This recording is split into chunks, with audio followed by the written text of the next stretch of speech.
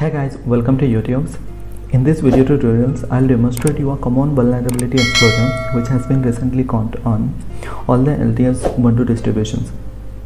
So before going to these demonstrations, I'll give you a short introductions on how hackers get into the systems.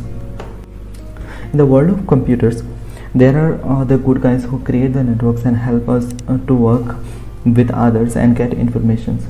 And then there are those bad guys who so-called as hackers love to play around the systems and cause troubles with other systems.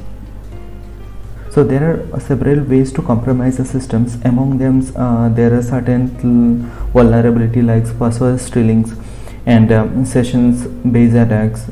Also there are some social engineering attacks.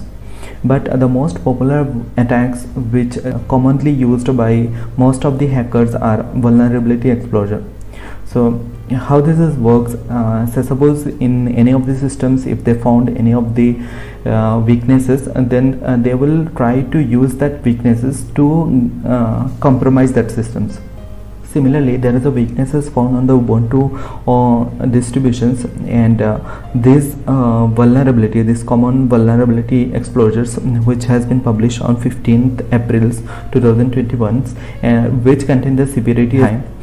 Because with this vulnerability, by using this vulnerability, normal users which having no pseudo privileges can gain access to the root of the systems. And this vulnerability is still exists on all the LTS versions. Let's get into the demonstrations, and I'll show you how this is work.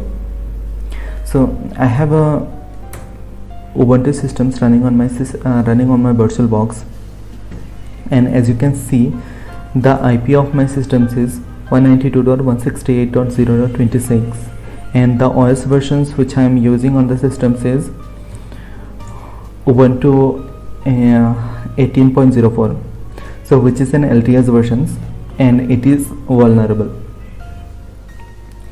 Here is my host machines, and my host machines are terminals and split it into two parts, and I have logged in to this virtual box from this terminal.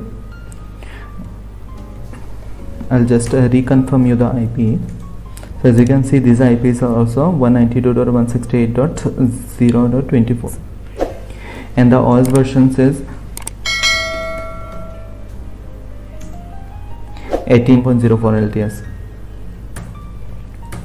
So now I'll show you how this is work. So I have logged in with this Ubuntu systems with the normal users which are not having any privileges to modify any configurations on the systems. So suppose I am going here and try to modify any of the files, then with the pseudo privileges it says asking me for the password, and if I am going without pseudo privileges and trying to modify any of the things and trying to save it, it says that you are not having permissions to modify anything on these files. So now with this vulnerable, users can gain access to the pseudo privileges or root of the systems. So for doing that, I have an exploit on the systems.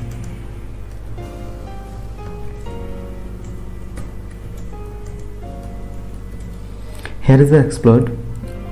So before running this exploit, I'll show you who is the current users of the systems. So if I will type who am I, it's showing me as Ubuntu, and soon after I run my exploit and try to know who am I now, then it's showing me as root. With these privileges, now you saw that I have not entered any of the credential, any of the passwords. With these privileges, I got access to this host file, and I can make my own modifications. So you might can understand what is the severity containing with this vulnerability. And on this exploit, I have not written any password. I just can show that. So these are C programs which has been written to exploit this vulnerability. So this is all about this tutorials. Hope you like this tutorials.